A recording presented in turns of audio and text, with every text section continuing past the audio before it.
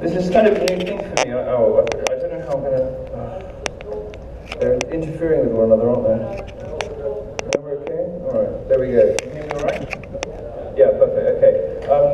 So I recently came out, not as a homosexual, because I think my mother knew that for quite some time.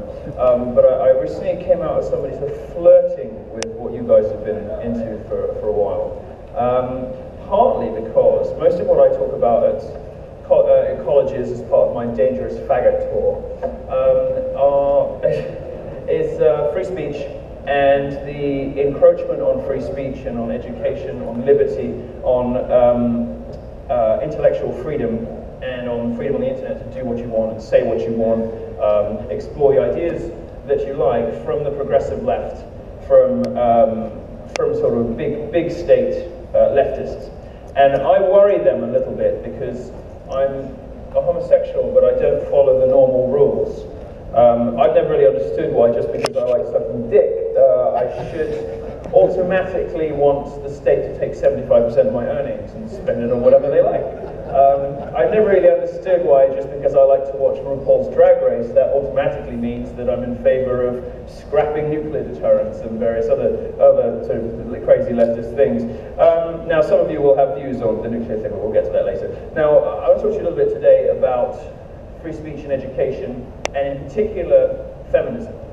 I'm going to talk to you about feminism as gay guy. I've kind of got license to be rude about this in a way that many of you haven't. If you want to, save your marriages, not get estranged from your daughters. So I'll talk you through a little bit how I see feminism as a sort of attack vector for the large state progressive left, and it's perhaps one of the largest threats to liberty, intellectual freedom, and physical freedom now. That there is out there in America and elsewhere in the world. So thank you very much for having me. I'm going to talk a little bit through some stuff that's been happening on university campuses recently, and then we'll get quickly onto the Q&A, because I think that's what everybody finds most interesting. Well, I'll tell you first of all what's been happening to me the last couple of weeks. I spoke at Rutgers University, and I was speaking about intellectual freedom. I was speaking about, sort of dissident alternative internet movements and movements empowered by the internet, like yours. And I like to go to colleges and to make the case for full, unabridged intellectual, academic, and creative freedom for people to be able to say and do what they want, interrogate new ideas without worrying about consequence, to be able to meet new people and to explore whatever ideas they want, however dangerous. But this is met by a current in culture at the moment from the progressive left, which is profoundly hostile, antithetical to free speech and free inquiry. And I was sort of giving a speech like this, and at one point a feminist Black Lives Matter protester stood up, smeared her face in red paint and said, "This man preaches hatred!" And I was a bit taken aback, because all I think I'd said was, it'd be quite a nice idea if universities taught people the full range of opinions. What I realised when I got an invitation to this thing is that I've been missing something about feminism, which I dislike so much, and I've been missing that it is these kids, of course, all very ill-educated, stupid people, but they're also people who are primed to be clamped to the public teat later in life. They are people who have careers ahead of them, leeching off tax dollars, will very, very rarely be any kind of productive member of society at all, and are most likely to end up, working for the government, working for charities, you name it. And there's a respect in which the modern sort of feminist movement, which basically is tearing men and women apart, and is a sort of horrible, sociopathic and dreadful sort of bigotry. There's a respect in which it's actually just another, as I said earlier, sort of attack vector for the large state liberal left. Now, I'll talk you through a little bit of some of the sort of excesses of it, and then we should get into Q&A, because it's interesting just to have a chat about these things.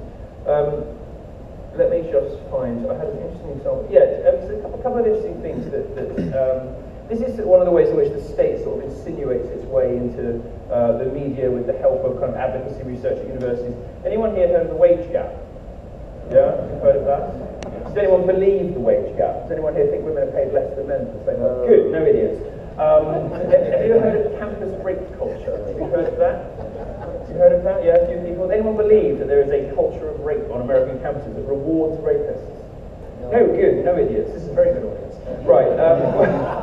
Most of the time when you ask these questions, when not explicitly talking to people you know are going to agree with you already, you'll find that people believe things like women are paid less than men. Well, they're not. This confuses wages with earnings. If you take all the money that men earn and all the money that women earn and do a simple division, you'll get something like 75 or 77 cents to the dollar. But that's earnings, not wages, and the reason that women earn a little bit less, they have babies and they make different life choices. This is used sort of slyly to insinuate that a woman for the same work will get 77 cents to the dollar for just going out in her salary packet. That's of course not true. Why do they do it? Well, they do it to justify the engorgement of the state. They do it to justify enlarging the remit of programs that are designed to help women. Now, as a homosexual, I don't care too much about pregnancy, but I am nonetheless expected to subsidize it by paying way more into the tax system as a man and taking far less out because I die earlier, I don't get sick as much, and I work much harder than the average woman. And that holds right the way across society. The campus rape culture, again, is another respect in which the state is trying to sort of infiltrate itself, not into our economic lives, but into our personal lives and into our sex lives. Most people believe the majority of what they read in the newspapers. They believe that there is a campus rape epidemic on American campuses.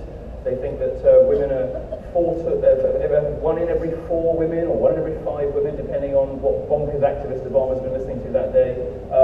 Really, they believe that these women are at risk of being assaulted on campuses. Well, they're not. In order to believe that, you have to believe that American campuses, of course run by liberals, have higher rates of sexual assault than the Congo, where rape is used as a weapon of war.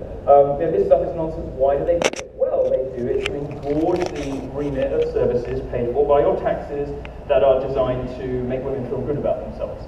Now, all of this so far sounds slightly misogynistic, or at least has an air of it, but I don't think it does. This stuff hurts men and women, and it's an example of what happens when the state runs amok. It's an example of what happens when the state breaks the bounds even of what's supposedly a relatively sensible, confined constitutional provision in the United States and starts injecting itself into people's personal, financial, and even spiritual lives. Now, haven't completely taken the plunge with you guys yet, but I'm being pushed in that direction by a variety of things that I'm researching at the moment to do with free speech and sexual politics and education on American campuses. It does seem to be the case that in all of these examples, the government doesn't just poison everything that it touches, but it makes messing up really, really expensive. I mean, it messes up really expensively in every way and in every matter that it touches. Now, one of the things that I'll talk you briefly through a case that I found very chilling, an example of state overreach, presence of a state where it shouldn't exist, which I found quite shocking. Has anyone here heard of Gregory Allen Elliott? That case in Canada? Yeah. So some of you will know what this is. Gregory Allen Elliott, a guy in Canada, is, nice guy, tweets a bit weirdly, a bit of an eccentric, but he was put on a criminal trial in Canada for disagreeing with and mocking feminists on the internet. And it wasn't just a case of him, having his Twitter account suspended or unverified or whatever. He was actually taken in Canada to a criminal trial because he disagreed with and mocked feminists on the internet. And now this is part of the various different constituents, the various different steps on the way to him being in front of the judge, in front of the crown, as they call it in Canada, with his liberty at stake. With the state effectively saying these are the sorts of speech that you are allowed to do, and these are the people you're allowed to disagree with, or we will incarcerate you. The steps that it took to get him there, I think, are quite instructive, and they show just how far the reaches of the state have gone in debate in the public square, which as a journalist is what I'm principally concerned with. So, first of all, he argues with the feminists on the internet, and then that feminist starts complaining to the abuse and harassment staff at social networks. These people in the social networks themselves are progressive big statists. And they're very closely connected with government, of course. You probably have seen in Germany, Facebook has agreed that Angela Merkel can effectively tell them what sorts of opinions are acceptable in Germany to post on social media. So, for instance, Germans are having some misgivings about 1.2 million Syrian immigrants coming into the country, and those sorts of opinions are branded hate speech and are branded abuse on Facebook. So Facebook has said, yes, Frau Merkel, we will remove all this stuff in 24 hours. Twitter's not very much better. So what happens with Gregory Alanelli is somebody makes a complaint, he starts getting stuff from Twitter, then the feminists turn to their next friends, which are the police. The police in Canada were intimately involved in framing the case against this guy. This is not just a case of the government being complicit or turning a blind eye or implementing law badly. There were police officers in Canada helping feminists to put the case together against somebody to incarcerate him for laughing at them on the internet. So that's the state of liberty in Canada, and this is when free speech reaches is so imperiled by the outgrowth of the progressive left and by the sort of grievance culture and feelings over facts mob, the social justice warriors and internet feminists, that people are actually threatened with custodial sentences for disagreeing with them on the internet. It's the most horrifying case. Now, fortunately, we did a live stream for this guy, and I think we raised about £50,000 for him to help to put some of his life back together. But it's cost him about £100,000 in legal fees. He was banned from using the internet for, I think, years. I think it was 2 years.